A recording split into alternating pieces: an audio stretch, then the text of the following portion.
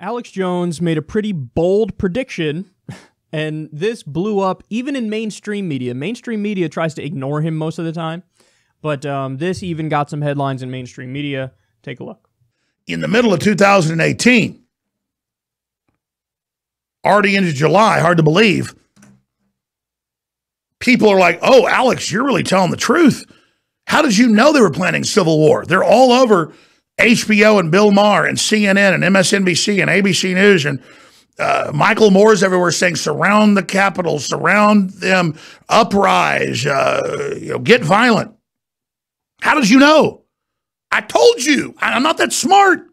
They talk about this in their elite publications, and then they develop the plan. They then beta test it with some feelers in the media 13, 14 months ago, and now they're launching in the summer when riots happen, going into the midterm when they know there's the massive political action going on out there. This is it. So again, it's not that I'm that smart, but I'm paying attention. I'm paying attention.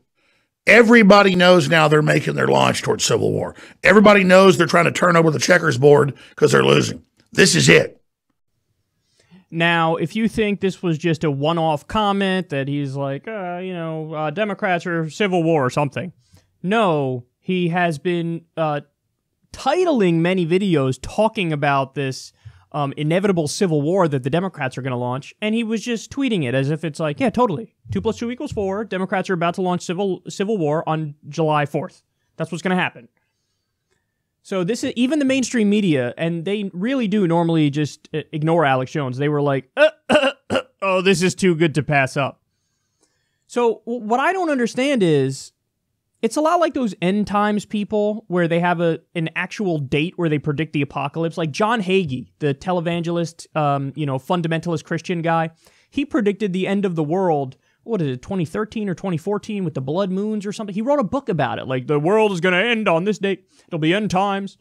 There was the Mayan 2012 bullshit. Like, there are people who actually make definitive statements about this is going to happen and it's going to happen at this time. And then it doesn't happen. And then these douchebags have the nerve to show their faces in public again and act like, what do you mean? I didn't say anything incorrect or wrong or factually inaccurate. And it's like, dude, your head is so far up your own ass and you're surrounded by yes men that you think you're above reality. Like, you think rules of logic don't apply to you. You think rationality is out the window. And when I say something, by its very nature, it is accurate even if it's inaccurate. That's kind of like Trump with his pathological lies, and Hillary, to be fair, with her pathological lies. Like, yeah, whatever, if I contradict myself, it doesn't matter. Contradictions are not a thing. They don't apply to me. So in Alex's mind, everybody around him is always blowing him and like, oh, Alex, you're so smart. You're so great. You're so awesome. Look at what you've built here. This is wonderful. And they just act like, okay, yeah, sure. Go ahead. Predict fucking civil war on July 4th. Guess what, dude? Didn't fucking happen. Fact. Didn't happen. And watch, he's going to show up and do his show today and act like, what? What is it?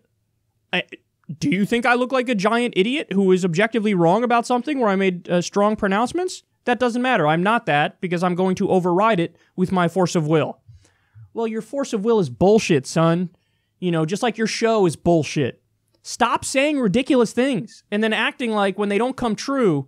I mean, Alex Jones has been saying the same shit forever. Alex Jones from the fucking 1990s was talking about FEMA camps, and he swore up and down that Barack Obama is going to put us in FEMA camps and implement Agenda 21, which is going to ban cars and ban golf courses and force you into fucking hobbit homes. And Agenda 21 did not happen.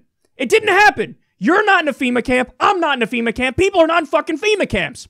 And then when the government does come up with creepy-ass camps where they're doing fucked up things, like with the child separation policy, where they take undocumented immigrants and they throw kids in fucking cages and shit like that, then all of a sudden he's for those camps. He's like, now Trump is in charge of those camps, and he does the zero-tolerance policy with undocumented immigrants, so now I support it. God, you're such a hack, dude. You are such a fucking hack. Civil war? Civil war. Now, I have a very straightforward question for Alex Jones and his ilk who may have fallen for this nonsense. Which is it? Are Democrats really scary, evil, powerful people who want to shoot you, or are they weak snowflakes and beta males and male feminists who, you know, have no muscles and no guns and are, you know, just sad excuses for human beings and masculine men? Because you try to have it both ways. Oh, look at these weak little snowflake bitches on the left. They're going to need us when, you know, there's an Islamic invasion and we're going to have our guns and we're going to have to protect these weak lefties. So on Monday, they're weak snowflakes. On Tuesday, oh my God, they're going to launch a civil war and attack us with their non-guns. They don't, because consistency is not a thing. Accuracy is not a thing. Facts don't exist to a person like Alex Jones, which is why, by the way, he can go out there and repeatedly, over and over, for at least a dozen shows, talk about how Sandy Hook was a hoax. And then when there's lawsuits against him, he acts like, I never said that. I never said that. Bitch, we have you on tape. Not only do we have you on tape, we have you on tape over and over and over and over from different shows. But there's no shame. There's no shame. He's the ultimate postmodernist because he creates his own truth. I don't care about the truth. This is my truth. And even though I said Sandy Hook was a hoax over and over and over and over and over, well, now I'm going to say I didn't say that because I'm getting a lawsuit and I want to change the nature of reality, so I'm just going to try to override the objective reality. You're such a sad person. Democrats are planning a civil war on July 4th. It didn't happen. By the way, one of the pieces of evidence he was using to make that argument, a clip of Michael Moore on Bill Maher's show. Now, I saw the headlines about that, and I watched it, and I was like, okay, let's see what he says. Michael Moore literally references the Civil Rights Act when he talks about, oh, we need to march on Washington, we need to not allow them to do these shitty policies anymore, and what are you willing to die for?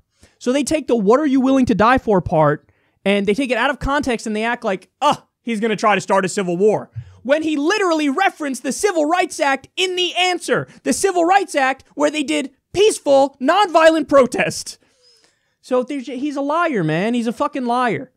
And it's just, call it what it is. He's a joke. He's a fucking joke.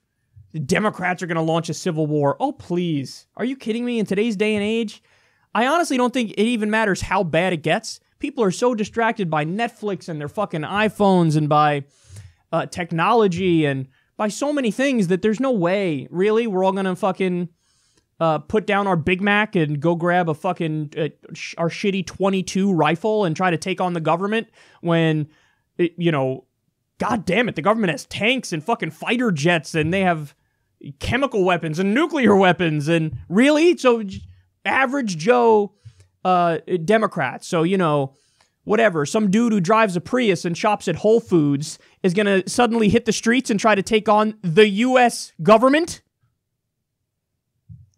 Stop being silly. You know you're silly. I don't know why you keep doing this. It's really sad.